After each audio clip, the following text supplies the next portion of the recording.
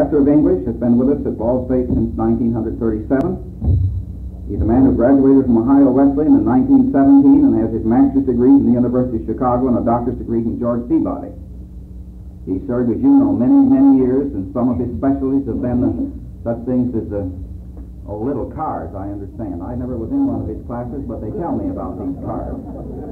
Then he also is specialized in Shakespeare, and he's been both to the Shakespearean territory in England and the Shakespearean territory in northern Italy. And then in addition to that, we commissioned him to write a history of Ball State Teachers College. And he's going to visit with us this evening about 4 steps on the way. Where is Charlie? This group is yours, Charlie. This is I, Mr. Bracken, President Emens, Dr. Linson, card pack holders, and all of you who came before the 4x6 era of BC cards.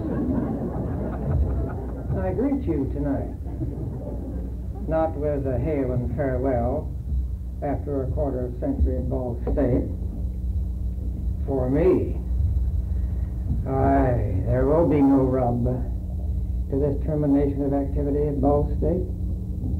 For as long as I can consider our alumni the better than the Dow Jones educational average, and learn about your activities from Washington to California, Michigan to Florida, I will be with you in spirit tomorrow and tomorrow and tomorrow.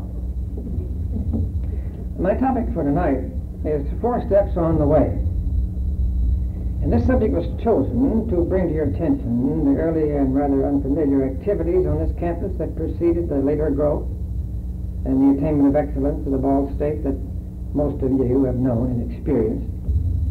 The high quality of leadership of the present administration that has put this college in the very top ranks of educational institutions is known and appreciated by us all. Dr. Emens, we salute you. You who predate the Emens era need no briefing on the early progress of the college as a state institution under the outstanding leadership of dynamic President Burris, our beloved President Pittenger, and the interim the competent leadership of W. Wagner. In my research, I received aid and information from near and far away places, some giving accurate remembrances, others sometimes conflicting data, but not too much which had to be finally ferreted out after a tedious but rewarding experience. The years of Ball State as a going state institution will not be dwelt upon tonight. Rather, I intend to point up a significant thing, and this is the heart of the message, that there is no, and never has been, a loyal, interested, and active community-college relationship. It is to those pioneers of this relationship, their interests, efforts, and sometimes heartbreaking failures that I addressed my thesis, 4 steps on the way, or Ball State's predecessors.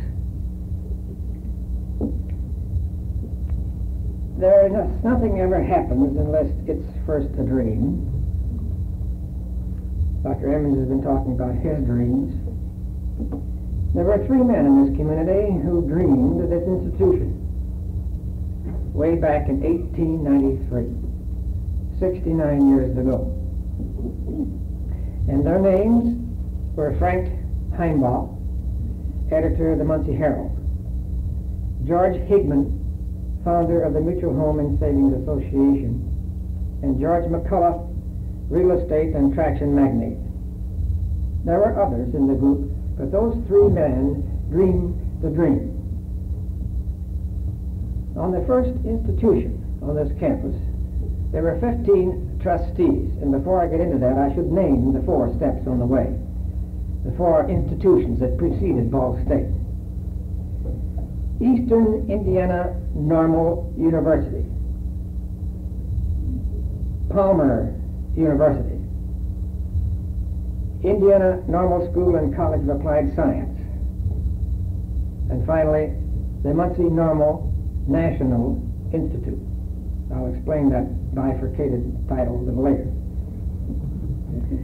The first Board of Trustees were 15 in number.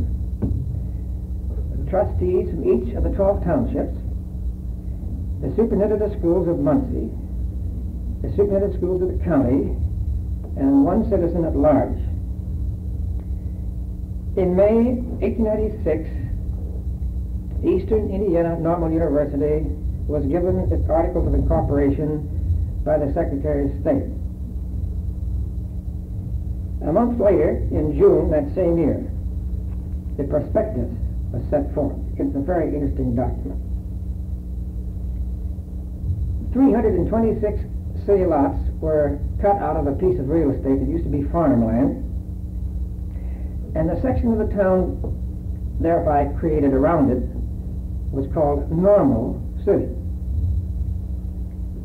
A 10-acre tract in the middle of that was saved for the institution. The lots ranged in price, now get this, from $150 to $600. That was the most expensive lot, the corner lots.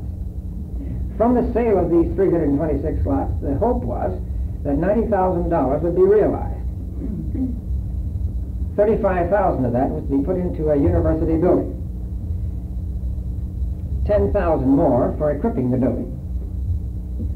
22,000 was to go to the people who owned the land from whom it was bought, and 1,000 for the streets and sidewalks. Any balance left over was to go to the association, the Eastern Indiana Normal University Association. The sale realized enough, after it was consummated, to build the administration building. It was built by a contractor in Red Keys by the name of Marion Hathaway. It was planned by an architect in Lafayette. We seem to love architects in Lafayette. The building, as completed and dedicated August 30th, 1899, cost $32,949. Since that time, the college has spent $525,000 on the same building.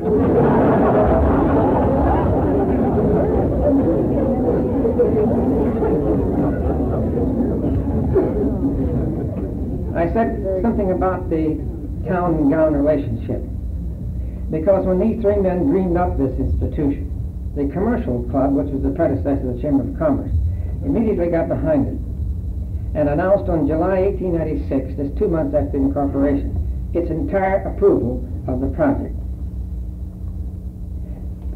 By August 1st, just 2 months after the sale started, half of the lots were sold. Then came the presidential election of McKinley and Bryan, and the sale stopped. Nothing happened. So they got together and reorganized the due date, which was supposed to be September 1st, and made it May 1st, 1898. On the last day, April 30th, 1898, there was still $7,000 short. That is, 35 lots had to be sold in order for the thing to be realized at all. These are the things that we don't always understand. This man, George McCullough, went to the banks and borrowed $7,000 on his own name in order to make the thing successful. So May 1st, 1898, the thing went over the top. The result was that after that, they felt sure they could go ahead and build a building and get a president to organize the institution. A man by the name of Kumler, K-U-M-L-E-R, with the fascinating title, initials of F-A-Z, Kumler, had been president of a college out in Missouri, a United Brethren college by the name of Avalon, beautiful name, a successful president of a college of the United Brethren Church. He was born over here just north of Hamilton, Ohio. His father was a very successful farmer, so much so that the man himself, this was Dr. Kumler, had $20,000 to invest in this college building out in Missouri. I know that because I have seen the Board of Minutes of the Directors so kindly loaned to me by Dr. Coomer's daughter, Mrs. John Tedman of Dayton. Because in there they acknowledged the fact that they owed President Coomer $20,000. So I presume he invested it in the building. So when he came here, that money was in his pocket. I haven't been able ever to I haven't been able to find whether he put some of the money of his own in this building or not, but Mrs. Tedman thinks he did. Anyway, after he'd been here 2 years, and nearly 3, and had tried to make the college go, I have evidence from her that he left the city of Muncie completely financially insolvent and spiritually broken because of the unsuccess of his attempt to make a college go. 25 years later, he was worth $750,000 in real estate in Dayton. The man evidently had ability.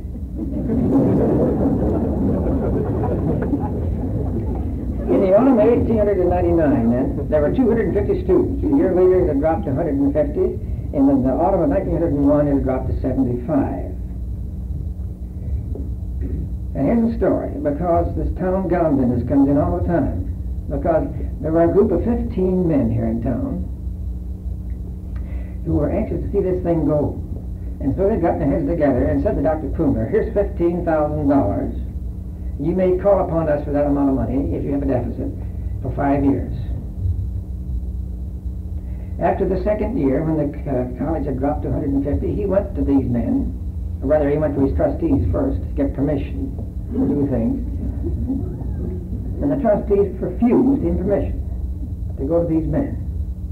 And so the money that was there, raised by private citizens of the community, to help the college over its first few years, was not used. The result was that he had to close the doors. And one of the men, of those 15 men, the guarantee of that money was Frank Clayton Ball. Frank Clayton Ball, representing his brothers, was particularly interested in the thing from the very beginning. And several times after that, came to the financial aid of the president of this college in dire circumstances. Of course, you know that he and E.B. bought the place in 1917 and gave it to the state of Indiana. It was appraised that spring by competent appraisers at $409,000. They bought it for $31,500 because nobody wanted it. And they bought it at that price and gave it to the state of Indiana. They paid for the whole thing, all the land and the buildings, and one dormitory that had been built since, Forest Hall, less than the administration building cost in the first place. I mention that because sometimes people don't quite get those facts straight. And I wanted to pay tribute to the Ball brothers. Mr. Brank, and I'm glad to do that at this time. The building was dedicated in August '99. I thought you might be interested in some of the people that were there at the time of the dedication. President Coomer, of course. Mayor Edward Toohey, the mayor, the father of the present mayor. Judge Joseph Loeffler, the father of the late Judge Loeffler. United States Senator Joseph Benson Foraker. Frank Heimbaugh of the Herald. Frank Jones, State Superintendent of Public Instruction, and Charles A. Van Meter, Superintendent of the County Schools and ex officio President of the Board of Trustees. Well, he was on his way. He couldn't make it go for the reasons I've given. Therefore, early in the spring of 1902, he had to close the doors and left Muncie with the result that I told you about, his Dayton experience. The second institution that was built, that was used in this campus, was Palmer University. This man was a very wealthy man who lived in New York City, and he had helped a number of schools all over the country with his beneficence. Dr. Thomas McWhinney, who was a member of the faculty at Antioch College and a member of the church group behind Defiance College in Ohio, heard about the possibility of getting this campus for the purpose of establishing a school. So he went to New York and interested Mr. Palmer in this campus, in these two buildings. And Mr. Palmer said, all right, I'll give you $100,000, provided you raise the same amount of money from the friends of the proposed school. Dr. McWhinney went over to Defiance and persuaded Dr. John Rowland Harris Latchaw, who at that time was president of Defiance, to come over here and work with him to establish a school on this campus. They immediately went to work to raise the money. They only had about 6 or 7 months to raise $100,000 because it was supposed to be raised by January 1st, 1903. They weren't able to do it. So they asked for a year's extension. That was granted. On December 31st, 1903, they were $12,750 short of the $100,000. The phone rang in the apartment of Dr. McWhinney, who lived in the second floor of the administration building, because there was an apartment there then. And who do you suppose was on the phone? Frank Clayton Ball. He said, "How much are you short?" $12,750. He says, "I'll give it to you." So the next morning he announced in the paper that the $100,000 had been raised. Therefore he sent the bill down to New York to the offices of this bank of Mr. Palmer, who in the meantime had died. And the heirs contested it. They said, "This isn't money, these are promises." The gift said money. And so the courts, the surrogate courts there, sustained the demurrer. And the $100,000 had to be returned. And the school closed its doors. That was in January 1904. The third institution I mentioned was the Indiana Normal School and College of Applied Science. 2 men from Indianapolis, Francis Engler and James McCormick, one a lawyer, the other a businessman, knowing the situation, came over and made overtures to the trustees of the Indiana Normal University Association, and they gave them the right to organize a school. Now Dr. Pittenger comes into this picture because he was on the faculty of this third school, the Indiana Normal School and College of Applied Science. In 1905, the doors were opened the third time, and 200 students enrolled. In the summer session 1906, there were 300 enrolled.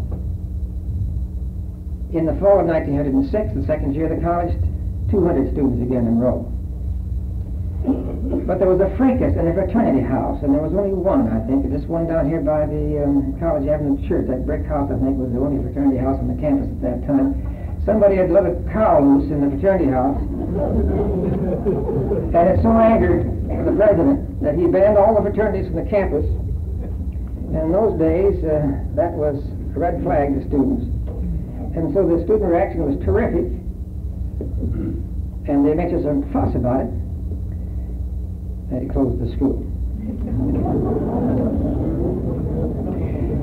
That was 1906. Now, nothing happened on this campus for 5 years, except bats flying through the building.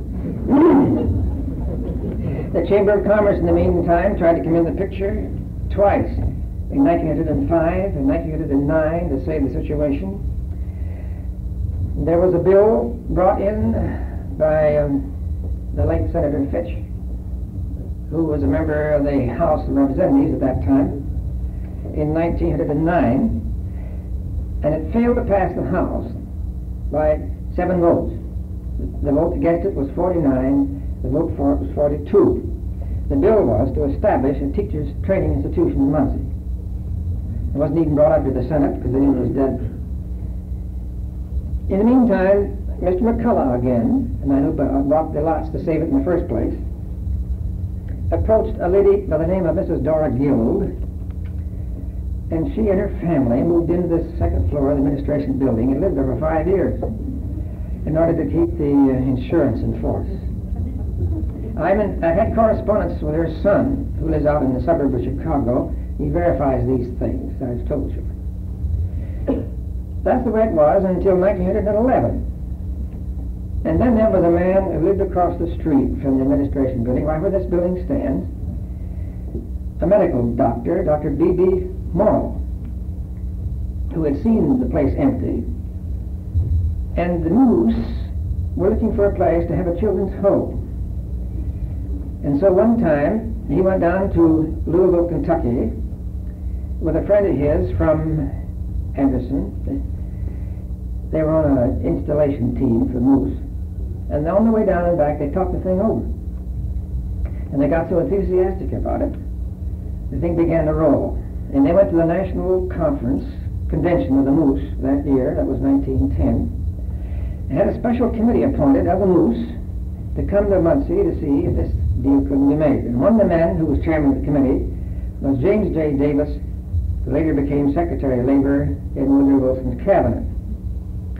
For over a year, the negotiations went on between these Moose people and the trustees. Nothing came of it. And so that went by the boards. So we lost Moose Heart.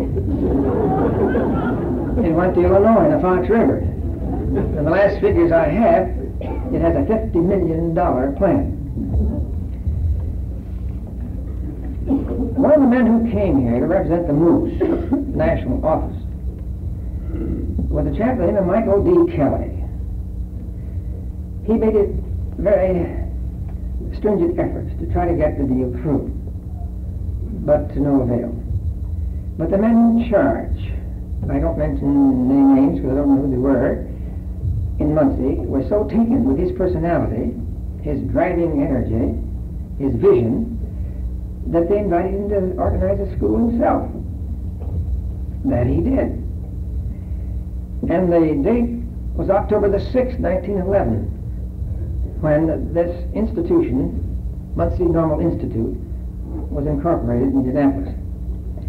About a week later, the grounds were turned over to Mr. Kelly and his associates. Some of you have heard of the name of Boucher, C.W. Boucher, who used to have a normal school in Marion, and whose son was a dean at the University of Chicago when I was there, way back in the Middle Ages. Well, President Kelly was a very persuasive person. He went up there and sold the idea to Boucher that this was the place where his normal school should be, because here was a plant dedicated to that proposition. And they paid Mr. Boucher $50,000 to bring his school to Muncie, which he did. That was the nucleus of the Muncie Normal Institute, Boucher's Normal School in Marion. In addition to that school, there were incorporated the National Manual Training School of Plano, Illinois, the Beardsley Institute System of Manual Training, it was called, the Manual Training Company of Indianapolis, and the Muncie Conservatory of Music. 5 institutions into one. The doors were opened in September 1912, and all during the years, the 5 years that this school was in existence, the average enrollment each year was around 2,000. In the last summer session in 1917, there were 1,761 students on this campus in 1917, in the summer. Numbers, they're there. Why did it fail? Here's something interesting comes into the picture. Because Kelly wasn't satisfied with the teacher training institution, he wanted a hotel training institution also. So he went down to someplace in Canada, I can't remember the name of this now, the meeting of the National Stewards Association. And so they sold the idea to him that they should establish a training school for hotels.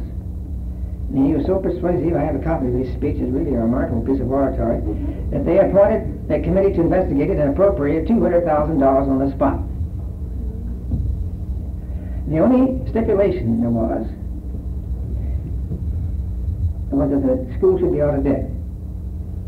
In the meantime, Mr. Kelly, to get the school on a firm basis, had gone to the banks here in town and had folded a $300,000 bond issue with which to put the thing on a stable basis. These banks here in town had sold it to a bank in Chicago. 7 weeks after the bond issue had been sold to the bank in Chicago, the Chicago bank failed. There Mr. Kelly had a large student body, an enthusiastic faculty, a town proud of the institution, and no money. All he had was tuition. But he kept it going 5 years in spite of that.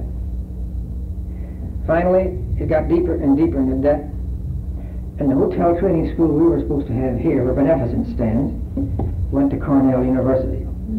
And the Statler family has put $6 million into that hotel training school at Cornell.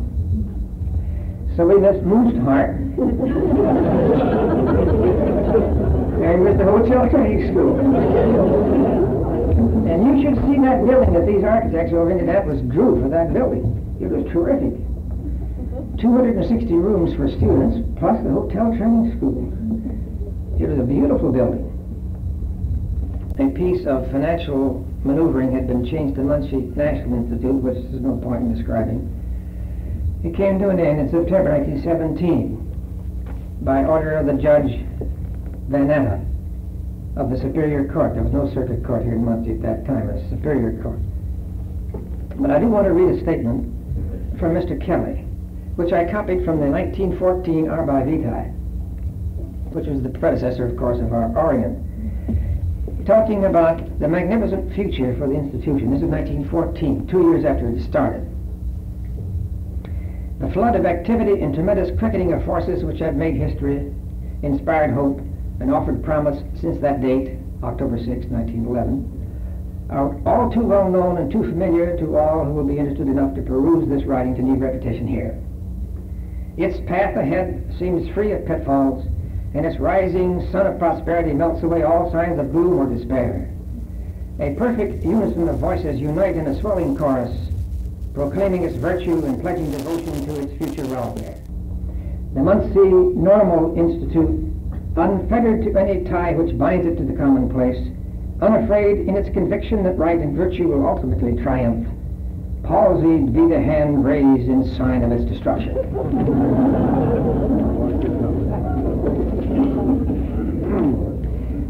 The National American Hotel Congress, headed up by the president of the Hotel Sherman in Chicago, one Joseph Byfield, had pledged $5 million to put this hotel training school on its feet.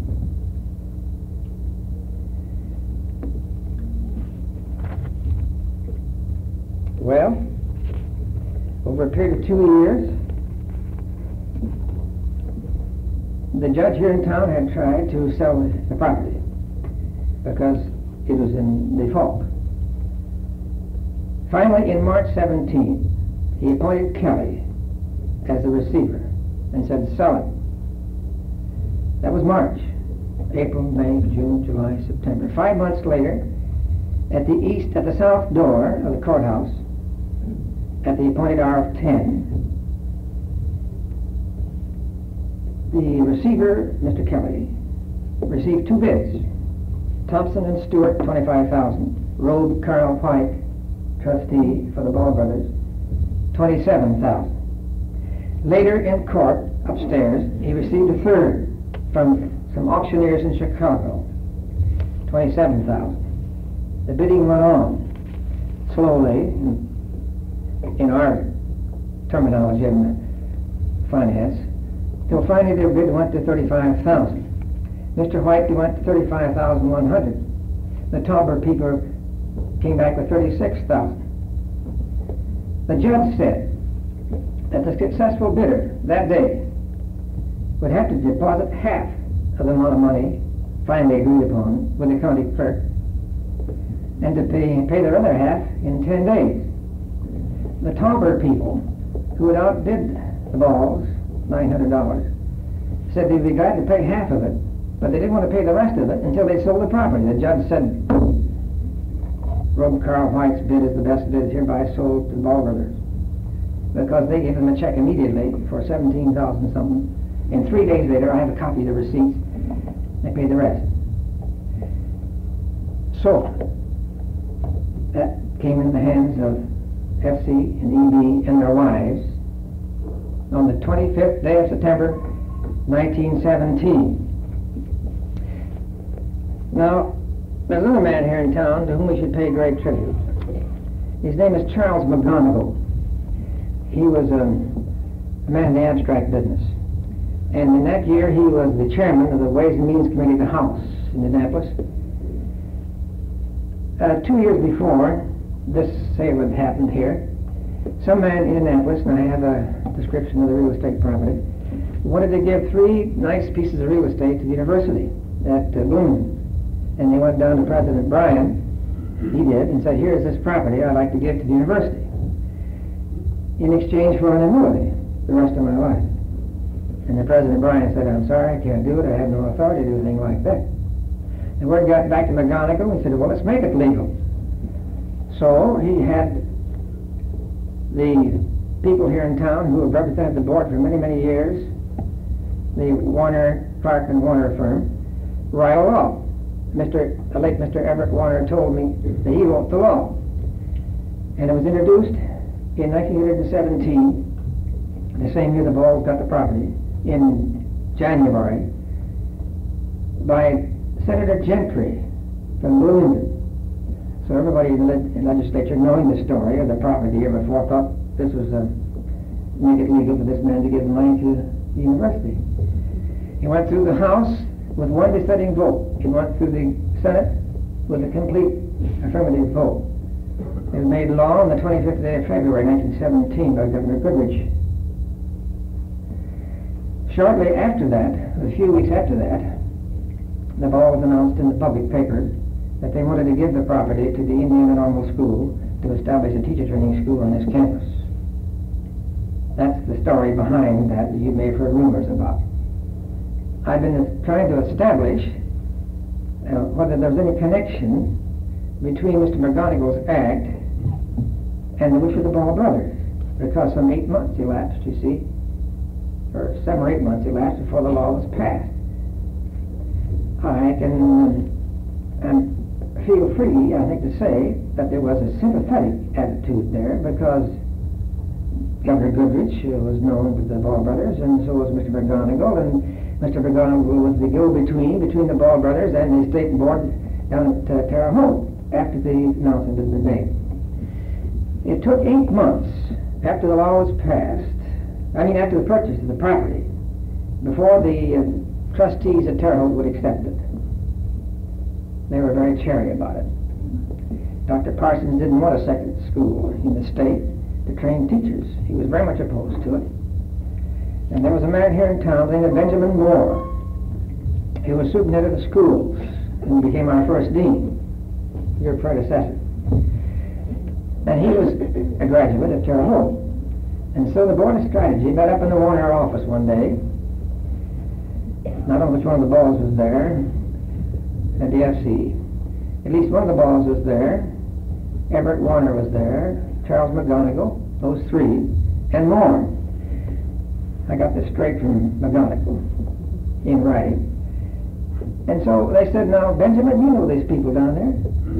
You go down and see Parsons and see what you can do about it. So he went down to Terre Haute. Mr. Parsons had recently married a very charming lady who used to be Dean of Women. He knew her very well. So he worked through the lady. And finally, the agreement was made that perhaps it wouldn't be too bad. It didn't cost Mr. Parsons any extra money. This was April 1918. We were at war. Parsons had half of a student body and a full faculty. If it had happened the year before, or the year after, it'd been much harder to persuade. Didn't cost him any extra money to have his faculty come up here, O.B. Christie and the rest of them, because they were already employed at Terre Haute. So if they came up here, well, it would cost nothing more. And the governor had taken that same position too. There was not to be any extra appropriations for this institution at that time. So the vote was taken. Listen carefully. Because the anniversary of the founding of this school was April the 4th, 1918. When I was a neophyte on this campus, we used to celebrate on the 14th. I don't know why.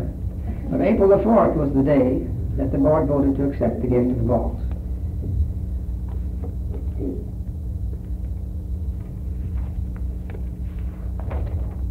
Well, I'm down through page 9. I got 14 to go.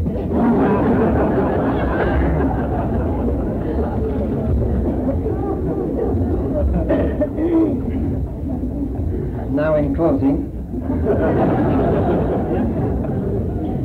I hope that this review of some of the efforts, incidents, and personalities that helped to shape Ball State's future will prompt in us an ever deeper appreciation of its accomplishments. For these pathways that have led through the years to the significant educational highways, we are all deeply grateful. And I'm sure you can say with me, dear alma mater, hear our vow. We will continue to put our faith and trust in Thee. As I approach Route 66, on the highway labeled Emens, with all these rich remembrances, I affirm that parting can be sweet sorrow.